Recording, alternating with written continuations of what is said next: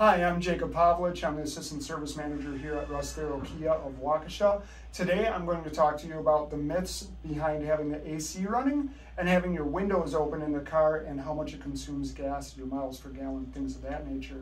Now, yes, there is a load that is caused on the engine when the AC is on, but the amount of gas it uses is negligible. It's not going to cause really any drop in gas mileage or anything of that nature.